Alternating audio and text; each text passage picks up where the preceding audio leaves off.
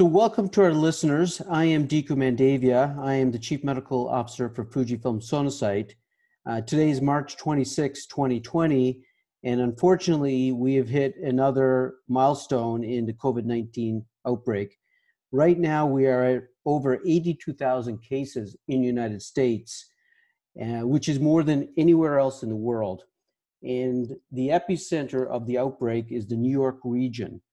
And the New York region is literally under assault. And today with me, I have Dr. Mangala Narasimhan. She is a pulmonary critical care physician at North Shore, Long Island Jewish Medical Center, and literally in the center of the outbreak. So thank you, Mangala, for joining us here today. You're very welcome. I know you're really busy, and I know I've seen you on the Wall Street Journal article and on TV as well. So I know you've been busy at the hospital. Can you give us a little bit of the idea of the current conditions in New York from your vantage point? So the real conditions are that we are just in surge capacity. We usually have one 18-bedded ICU in both of our tertiary facilities. We are today opening our fifth 18-bedded ICU. So we are just getting ICU volume in every single day. There are rapid responses that are happening constantly through the day, and we are bringing ICU patients into beds all day long. So we're filling up, and these patients take a long time to come off of vents, and so we just keep adding more patients to the point where we are just struggling to find staffing and physicians and nurses to take care of these ICU patients. We're now going to the point where we're asking doctors from other subspecialties to come run ICUs with us. So we have a pediatric ICU team, a surgical ICU team, a cardiothoracic ICU team. We have a CCU team, and they're all running full COVID MICUs right now with ARDS patients in every single bed. Oh my God, that is completely an awful situation. Tell me, how are the staff holding up? Everybody is stressed and tired, and many of our coworkers have gotten ill. So everybody's worried about themselves, about their families, about what they're going through. But everybody is calm and pitching in, coming to work and doing their absolute best to take care of patients every single day. So hats off to them all. Like it's amazing to watch all these people come together to do what's right. And how are you hanging in there? I'm okay. You have a family. I do. I'm okay. Everybody understands that this is a pandemic and that it's centered around New York and Long Island and Queens specifically. So, it's an ICU pandemic. So they understand, they see what's happening. It's unfortunate, but it is what it is. Tell me a little bit more about the demographic of the patients that you're seeing, especially the more severe ones that are admitted, whether they're ventilated or not ventilated. So everyone who makes it to the ICU is ventilated. They're not even getting into the ICU unless they're ventilated. They are extremely sick. They're all in ARDS. Half of them are prone right now. We're seeing a predominance of men. Definitely 60% at least are men. The average age is 60. We have patients in their 20s, patients in their 30s, patients in their 40s. Risk factors that we see, some of them have hypertension, some of the very young ones have no risk factors, and obesity seems to be a little bit of a higher prevalence in this group as well. That's what we're seeing. Really, their biggest comorbidities are hypertension, diabetes. That's what we're seeing the most. And otherwise, the older people, of course, multiple comorbidities and are not doing well with their ventilator stays, but the young people are also going on ECMO and not doing well and in their 20s and 30s. So that's really surprising. Obviously, the initial data that we saw that it was a lot of older patients, but we're now seeing a trend to a younger group as well. Yeah, we're definitely seeing a lot of younger patients, for sure. There's no question about it. I don't know why that is, and I don't know why that's different than Italy, or is it just the population that we're hitting in Queens is a younger population? I'm not sure. Well, the risk factors that you mentioned are a little bit scary when we think about the American population, and that would represent many parts of America. that would have similar sorts of risk factors? Yes, I think this is a huge warning and a outcry that this is the reason I'm doing this, is that I'm hoping that the rest of America sees what's happening here and just shuts down, because you definitely don't want this to happen in places where there aren't enough hospitals and supplies and things like that. So it's a warning that it's here, it's big, it's bad, and it takes a long time for people to get better if they get better. So not to mess around with this in any way. This is a real thing. Tell me about the supply situation, whether it's PPEs or beds or ventilators. I have a very close connection to my colleagues around New York and around the country through ultrasound and ultrasound teaching and things like that. So I have a sense of how we are. We're very lucky in comparison to the centers around us. I think we had been planning, and for weeks before this happened, we were able to get supplies in. I work for a health system that is a little bit forward thinking, so I'm very lucky, but I know that the people 2 miles away from us are struggling, don't have beds, don't have PPE, don't have surge capacity in their hospitals, and their patients are really suffering. Our patients are also suffering, there's no question about it, but we have not yet run out of supplies and PPE, and we are rationing what we do have so that we don't. So we use the same N95s for the day, and we are careful with our gowns and things like that, but we are not at the point yet where we're running out of those.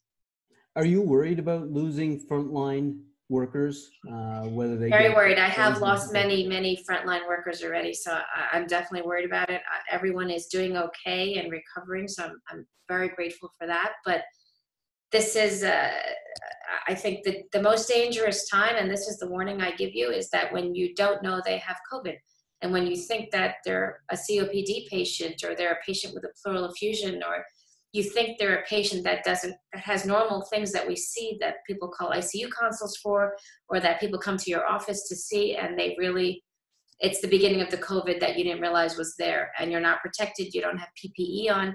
We have so many physicians in our ICUs that were outpatient doctors that didn't realize that their patients were positive. You have a lot of asymptomatic carriers, or they're not symptomatic yet, but they will be 3 days from now, and you're seeing them in your office, or you're seeing them in the hospital for a consult, and you don't realize what they have. So we have OBGYNs, we have REI doctors, we have pulmonary critical care physicians who see patients and didn't realize that they had COVID. So I think that the warning is, as this spreads through the country, to be thinking about this all the time and to take the proper precaution if you can. Now, are you seeing any stabilization of the cases as far as the number of cases, or is it still increasing? So we have not hit a plateau by any means. My health system covers 23 hospitals across New York, Manhattan, Westchester, Long Island. So we have a big range of hospitals in our health system, and I have a bird's eye view over all those hospitals. We oversee them. So I see where the hotspots are. Our hospitals in our central region, which is our North Shore and LIJ, our big tertiaries, have stopped increasing at the same rate, but are still increasing numbers. So they're sort of slowing down their exponential growth, but our hospitals out in Long Island are in a huge surge right now. Small community hospitals with 30 patients on ventilators for ARDS. You can imagine what that's doing to those hospitals. So it really depends on the region around New York. There are hotspots where there are breakouts every single day. There was a town that did not cancel their St. Patrick's Day parade, and that town is exploding with cases right now. So the social isolation definitely works and should be taken seriously. So we're seeing the effects of all of these different things in the different boroughs that we have. Wow. Tell me about your current diagnostic workup on these patients. Obviously, I know you're a point-of-care ultrasound expert. I'd be curious about that. But in general, what is a standard workup, and what sort of treatments are you doing, and are you doing any experimental work? Yeah, so the patients, I'm only taking care of the ones who are super sick in ARDS. That's only about 20% of the patients coming into the hospital. The other patients I don't really see, and I'm not 100% sure about what treatment they're giving them. But in the ICU, they're coming in either intubated or about to be intubated as they come in. We're proning a lot of people. We are doing low tidal volume respiration, keeping our plateau pressures under 34 as much as we possibly can.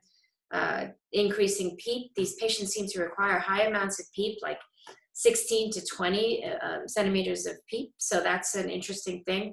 Their compliance is really not bad. It seems to be very much an oxygenation problem right away. They're hypoxemic, and we're using high amounts of oxygen. So that they seem to recover from that in 2 or 3 or 4 days and start to get lower on their oxygen requirements. And then some proportion of them go into a second phase where they suddenly their ferritin and their CRP, quadruple, and they start to go into a different phase. They seem to have a cytokine surge at that point. And the ones who go through that cytokine surge the second time really don't do well at all. They have cardiac issues, they go into renal failure, and then they end up with multi-organ failure, their liver dysfunction as well.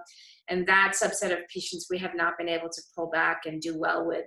The patients that recover and never have that second storm, we've been able to extubate some of those, and those are doing better, but it really depends which direction the patients go at that point. But there seems to be a second phase in some patients.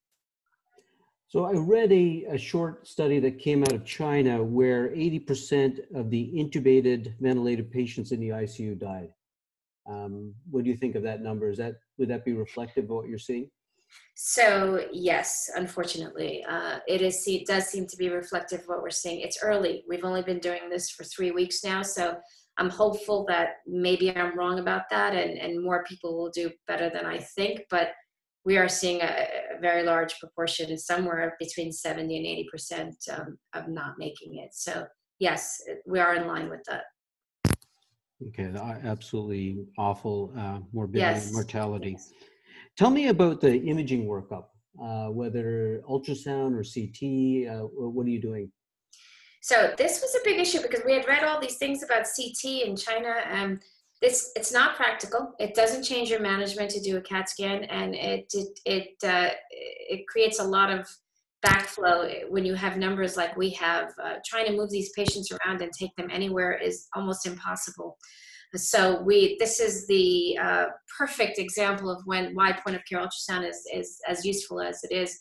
These patients all have B lines when they come in, and there's no need to get a CAT scan. Right now, our entire unit is full of COVID, 5 units full of them. So diagnostically, it has not been, we know that these patients have COVID. There's no question about it. But definitely, there's been several different ways that we've used it. So lots of patients who come to the ED who are COVID, we think either suspected or positive, we have to make a decision. Their saturation's okay. Are they high risk to stay in the hospital, or can they go home? And we've been using ultrasound in that situation to say, hey, they have B lines. They're going to get worse over the next couple of days. This person has A lines and they're COVID positive. They're probably going to be okay, can go home, call us back, or come back if they don't feel well. So we've been using it in that way, which is really interesting. And there was a paper that came out of China and Italy. In Italy, they were doing the same thing. More as a should they stay, but not to diagnose them with COVID to begin with. Because I think if you have A lines, you can still have COVID, but you're not symptomatic yet. So I don't think it helps you rule it out. I think it just tells you who's sicker from it. Once they get to the ICU, we see that they have B lines. These people who go into cytokine storm and do worse later in their course develop consolidations suddenly at that time. We also are watching because we are not using a lot of bi-level or high flow in these patients because of risk of aerosolizing secretion. So we're watching really closely when they get extubated. Are they developing atelectasis? And we're doing that all with ultrasound. So we're doing daily bedside ultrasounds on them. We also are looking for the myocarditis and myopathy phase with ultrasound. So they get a cardiac study every single day. And again, we're quick. We're in the rooms. We do a quick lung and then we do a quick heart, and we're out again after our physical exam. So we look to see does their LV function change, and it is as that ferritin goes up, the next day their LV function is worse, their VTIs go down, and we're watching their cardiac output change in front of us. So we know that patient is going to not do well. going to require pressors, and we start planning for that and knowing what's going to happen. So point of care ultrasound has been extremely useful. One more way that we're using it, these patients seem to be very thrombogenic and hypercoagulable. So we've been checking DVT studies on these patients, looking for PEs with big RVs on these patients, titrating PEEP using ultrasound as well. So when they're on 18 of PEEP and their RV is large, we're starting to bring that down because we know that that's, and we're watching that RV get smaller, and we're using this to manage our PEEP titration, to manage looking for DVTs, PEs, and we're also using it to manage cardiac output and looking for A lines and B lines. So in every way that we always use it, we're using it exponentially with these patients because you really can't take them anywhere. Wow, that's really helpful. A lot of good pearls. We'll have a lot of physicians listening to this literally around the world, but it sounds like point-of-care ultrasound has a big role within the COVID-19 patient. Not practical to take them to CAT scan and not really helpful in changing your management. So I know you're busy and we'll need to get back to work. I've just a few follow-on questions. Any lessons learned thus far over 3 weeks?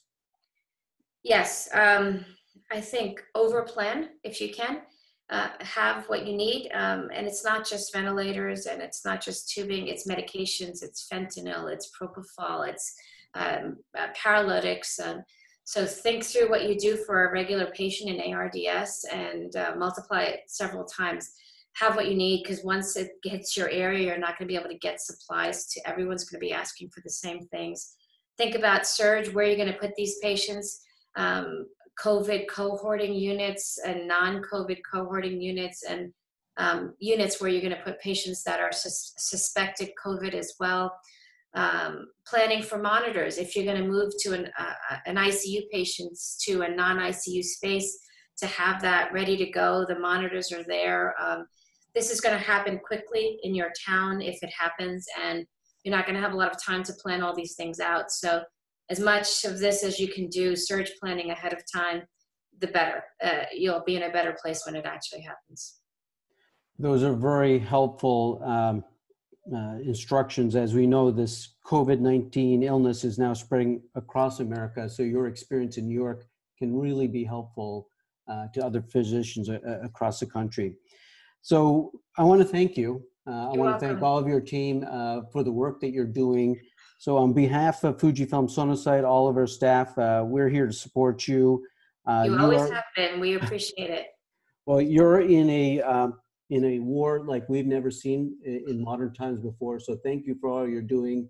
And most importantly, keep safe and keep doing what you're doing. Thank you. Thank you. Take care.